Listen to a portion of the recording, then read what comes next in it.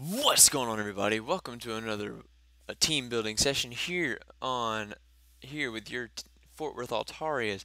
I am the coach of the Fort Worth Altarias Phantombass. If you can, before we get started, leave a like at the bottom of this video showing your support. We are here for week 2 team prep of the UPC, the Ultimate Pokemon Conference. This week we are currently 0-1 with our loss to Davian last week. That sucked really bad. But I'm hoping to come back and not to do any revenge or anything on anybody. I want to win. I really do. I want to win. And so I think we prepared well for this guy's team. We are up against the Memphis Magnezones this week, and their team consists of Landorus Incarnate, Mega Slowbro, Chansey, Sableye, Meloetta, Donphin, Roserade, Darmanitan, Durant, Quagsire, and Bisharp, which is a scary looking team. But our potential team, we did a huge team overhaul with our free free agent transactions. That's what it is.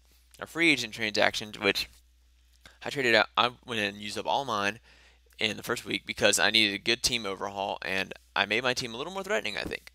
We now have Alakazam, Conkeldurr, Empoleon, Mega Salamence, Cradily, Florges, Victini, Drapion, Rotomo, Gliscor, and Haxorus. So, right away, I'm going to tell you we traded out Mega Altaria for Alakazam. We traded out Genesect for Mega Salamence, and we traded out Hoopa Confined for Florges. I figured we could get some better coverage with that and a lot better results. So, with that, my opponent's team looks absolutely monstrous. That Landorus Incarnate is what scares me the most, because Sheer Force Life Orb with the base, I think it's like 115 special attack or something like that. It is absolutely insane. There's a reason it's an Ubers, but there's also a reason I allowed it, because it's double weak to ice and can be easily walled. So with that, we're going to go ahead and bring up our core. Okay, our core consists of, first off, Emperor the Empoleon is our special wall again, because he did such a good job last time. Except I actually changed him a little bit. Instead of making him Careful Nature and giving him Knockoff and Aqua Jet, this week I'm giving him Scald and Ice Beam, Stealth Rock, and Defog, so that he can finally be somewhat useful. And gave him a Calm Nature, Max HP, Max Special Defense, 4 and Special Attack, because I don't want to waste that base 111 special attack. I mean, that'd be ridiculous. So, Scald, Ice Beam, Stealth Rock, Defog, Scald for burns and for just damage on everything, essentially, except for that Quagsire. But that's what we got Ice Beam for. Ice Beam is for the Quagsire and for the Landorus. It's also for the Roserade should it decide to come in. And yeah, that's it. That's a good time. Now, our other part of the core, actually, our second part of the core is we have kind of a three-part core here, but there's a reason for it. We've got our Batman, our Gliscor, he's our Toxic Orb Poison Heal set. U-turn, Knockoff, Tailwind, and Earthquake, but everyone will expect him to be a physical sweeper, but instead he's going to be our physical wall with 248 HP, max defense, 4 in special attack, 4 in speed. And this, we can get some switch initiative because no one else on our team has switch initiative right now. We've got U-turn on him, so we can get switch initiative. Knockoff for taking care of something, especially that Meloetta or that Landorus. If we can get a knockoff to get rid of that life orb, is going to be clutch. Absolutely super useful. We can get rid of the Sableye, or knock off the Sableye, we can knock off the Rosary, knock off the Donphin. We could literally knock off anything we want to, and it'd be fine. Tailwind is to help us get some speed on our team, because we have a very slow, save for Mega Salamence and Alakazam, we have a slow team. So Tailwind will help us boost that a little bit. And then we've got Earthquake for coverage, hitting things like Darmanitan and Bisharp, which is the biggest thing that I wanted was Bisharp. And then, so our third part of the core, though it's not really a core, it's actually a gimmick. We're running a gimmicky Florges. Petal Pixie the Florges is here. We are bringing a physically defensive, but there's a catch to this thing. It has almost no attacks. This thing has Misty Terrain, Camouflage, and Nature Power with Flower Veil. Holding the leftovers, it's got max HP, max defense, bold nature, 4 special attack. And the reason I'm doing this is because 1, its base 154 special defense will take care of itself. Second, giving it that max defense actually gives it a really good boost in defense and makes it really bulky. Third off, Misty Terrain and Grassy Terrain change the type of nature power. So, when in Misty Terrain, nature power turns into Moonblast. When in Grassy Terrain, it turns into Energy Ball. Grassy Terrain also boosts the power of grass moves. So it goes from like base 90 to I think it gets like a 20% boost, I'm tempted to say. So a 20% boost to that would be like base at 108. And then Camouflage, if I can camouflage into Grassy Terrain, we get Stab on that Energy Ball, making it up to base like 162 power essentially. Give or take. It's like, I'm not sure if that's exactly how it works, but that's how the math sounds. So, either way, it's completely ridiculous what this thing can do. We're giving it Grassy Terrain and Camouflage because if we can get Grassy Terrain and Camouflage off, then, 1, Grassy Terrain prevents or helps heal up the same amount as leftovers, so we're getting double leftovers heal up. So yeah, it does that. And all Pokemon on the ground get that same boost. So, Toothless and Nana won't be getting it, but everyone else will, which is reliable recovery for everybody for 5 turns. Now, Misty Terrain prevents statuses, so we can't get burned, we can't get poisoned. Granted, we've got poison on Nana because he's got the Toxic Orb, but he's also not on the ground. So, and Dragon's Power, while Dragon's Power is dropped against grounded Pokemon, we're not going to be really running Dragon Claw against much of anything unless the Misty Terrain is gone. We've got the reason we have Camouflage though, and this is where it becomes crazy. Camouflage will turn us into a Grass type with the Grassy Terrain on. If this thing gets that, Flower Veil activates and it can no longer have statuses on itself, or it can't have stats dropped. So no defense drops, no special attack drops, nothing. This thing cannot be dropped. And then on top of that, getting the Grassy Terrain boosted and the Stab boost Nature Power Energy Ball would be crazy disgusting power. And it would help us take care of that Quagsire, which I really, really want to do. So, and I've done the calcs. This thing will live almost every hit. It has a good chance to live a Flare Blitz from a Sheer Force Life Orb Darmanitan. It also has a really good. It has a really good chance of changing a 2-Co Sludge Wave to a 3-Co Sludge Wave from a Sheer Force Life Orb Landorus. The only thing I'm scared of is the Bisharp. We have a chance to live an Iron Head, but I don't want to risk that chance. So we could also actually change to Grass type and get rid of our weakness completely, which makes it completely evil. This thing is a gimmick, like I said, and it's literally meant to be that way so that we can just trip him up, phase him out. It's going to be a lot of fun, I think. Now we're getting into our attacking core. We're bringing Mega Salamence because why not? He's our tier 1 pick, and he has Dragon Claw, Double Edge, Earthquake, and Flamethrower. We are rocking out with a naive nature because I don't want to drop special attack, so we can use Flamethrower. And base 120 attack is nothing to sneeze at, but if you get a minus in it, it drops it like base 126 or 126 attack or special attack rather than 140, which 14 points matters. So anyway, but what would that do to our special def? Ooh, boost it to 110.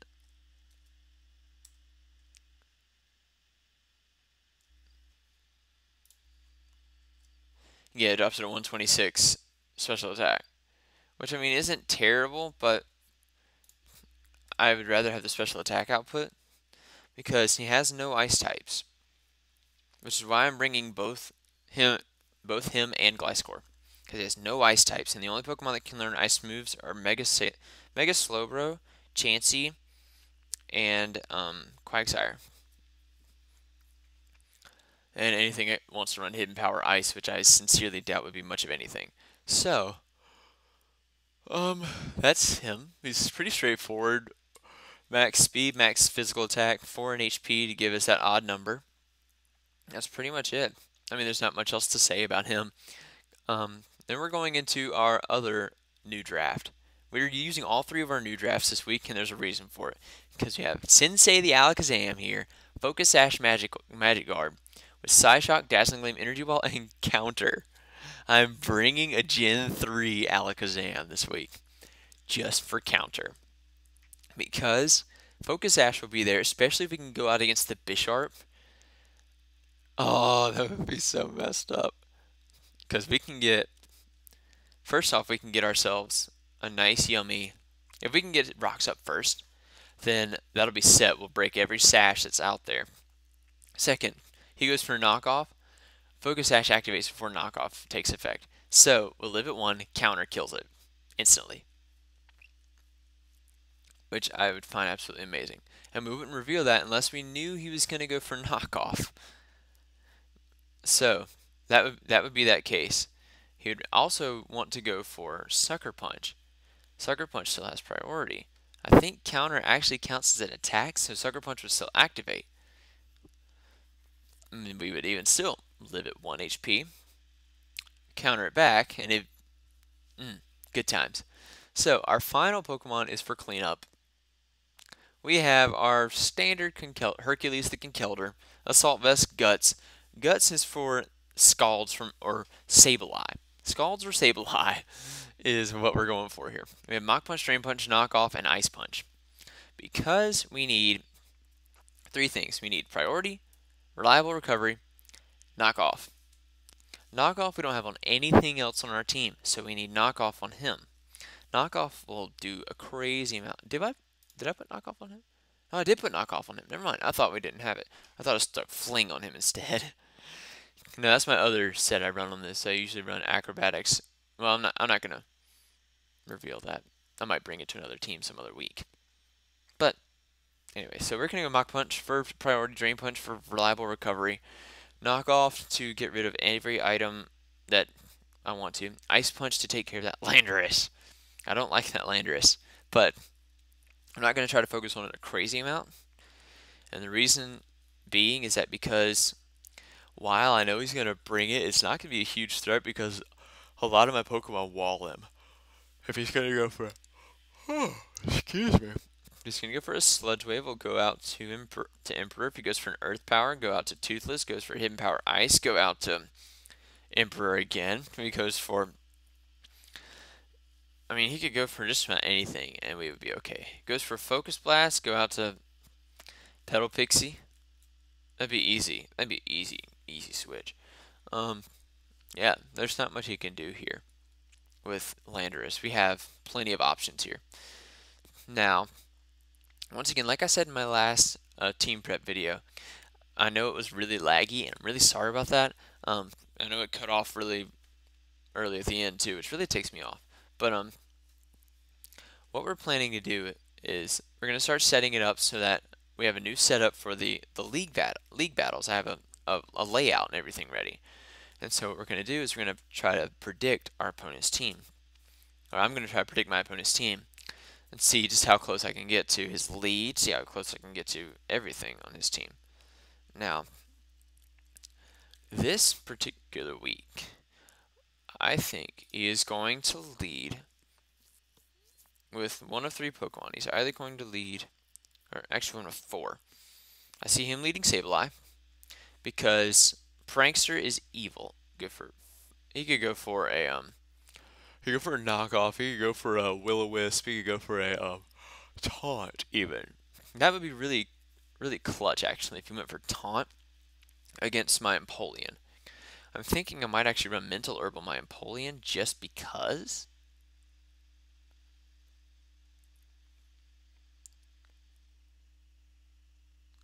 I may very well run Mental Herb on my Empoleon. That could be clutch. That could be really, really good. I also failed to mention his moveset. Psyshock, Dazzling Gleam, Energy Ball, Counter. Counter obviously is there for the Bisharp. Psyshock is there for the Chansey and for the Meloetta when it goes into Pirouette form.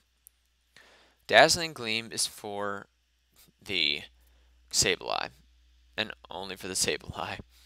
Energy Ball is to counteract that Donphin, that Quagsire, and to do a decent amount of damage to Landorus. But I mean, he's literally here just to counter out that Bisharp.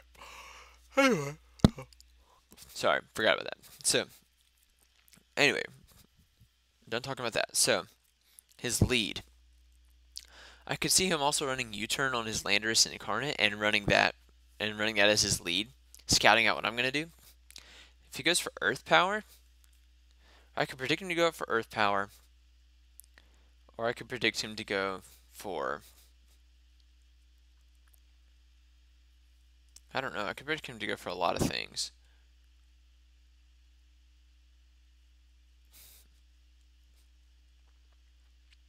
Predict him to go for Superpower. Either way, our best option if he goes out into Landorus is to switch into Toothless. I think that would be our best bet. Because I'm going to go ahead and say that I think his Landorus Incarnate set will be Earth Power, Sludge Wave, U-turn, and either Superpower or Hidden Power Ice. But I think that he will more than likely run or Rock Slide. Ooh, he could run Rock Slide.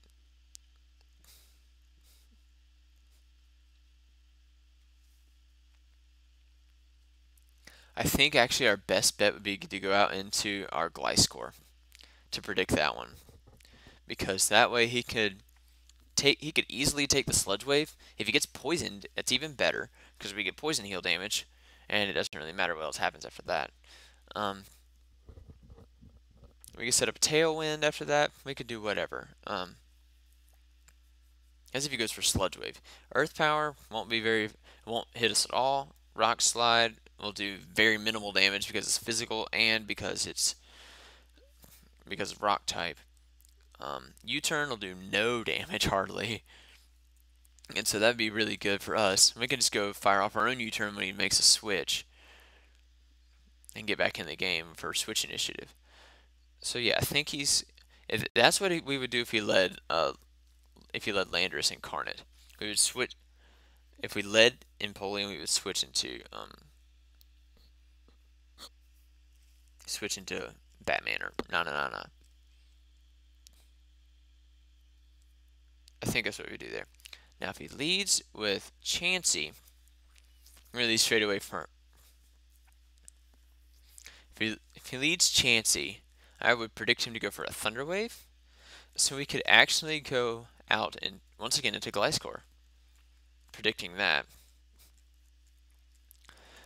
I actually think I'm going to stick the Mental Herb on here, predicting either the Sableye to go for Taunt. I think that would be my prediction. His Sableye will probably go for Taunt against my Empoleon. And if that's the case, we need it so we can be able to set up Stealth Rocks. That'd be awesome, actually. I think we should do that. Because while it's really situational, I think I could see him doing it.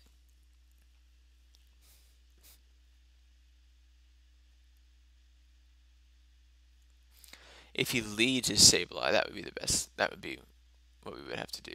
Now, we could. If he's leading his Sableye, I can almost guarantee he's going to go for either Will-O-Wisp or he could go for, or he would go for Taunt.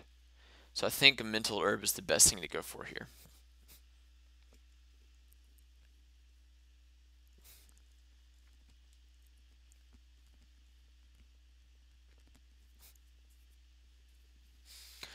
Okay, so if he leads with the Mega Slowbro, however, we would 100% have to go out into our. Oh, excuse me. We would 100% have to go out into our um, Florges. Because Florges walls everything that Slowbro could ever want to do. Even if he goes for Psyshock, it doesn't matter. It won't do that much to us. Because we're max physical defense. I think that's what we would do. And then we could go for a grassy terrain. Then we could go for a nature power after that. Get some health back. I think that's what we're gonna do. So we're gonna lead Empoleon, I think, regardless. If he leads the Donphin, however, which I sincerely doubt that he will. But yeah, I could see him doing that. Maybe it's not quite as popular a lead, just because it's really easy for me to counter it.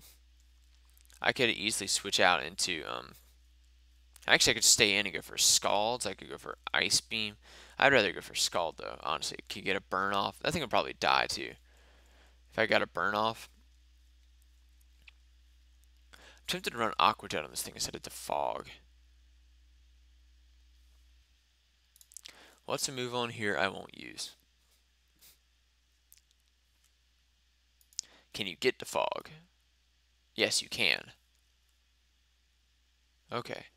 So because you get Defog, I could very well teach that to you over Knockoff. But I don't think that's what I want to do. I want to keep this the way it is. Aqua Jet would be really good for priority against that Donphin, but the Donphin's also got Ice Shard for priority, so it really doesn't make a difference. He could also go for Endeavor, which would be really messed up.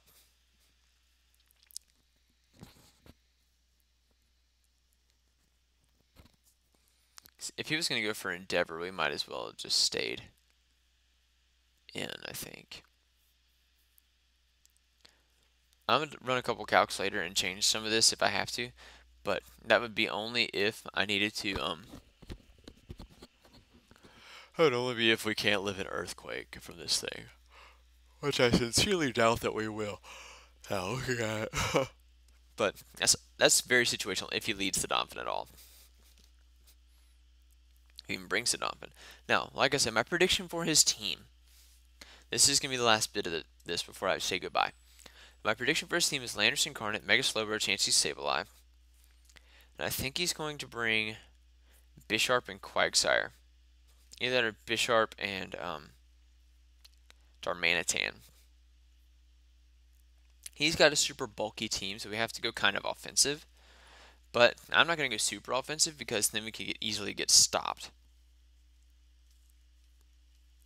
But I think he might fear the Conkeldurr and not bring Chansey, but instead bring Meloetta.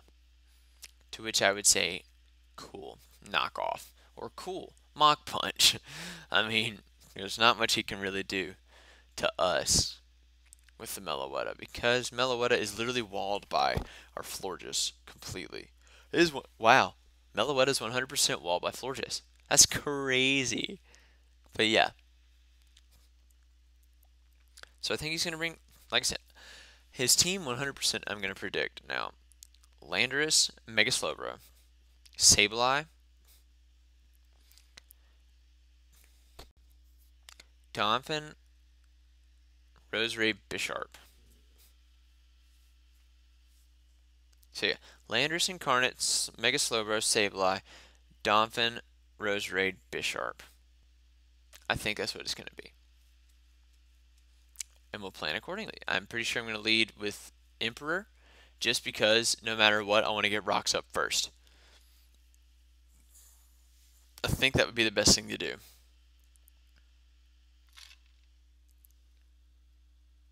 And I think that's all. Yeah. So, thank you guys so much for watching. Leave a like and comment and sub for more. And make sure you support your Fort Worth Altarias in the UPC by commenting down below with the hashtag GoAltariaNights. Follow us on Twitter, subscribe to us here on YouTube, and we try to put up as much as we can, and we're going to be putting up more soon because we're actually moving. But I'll explain that later. Thank you guys once again, and I will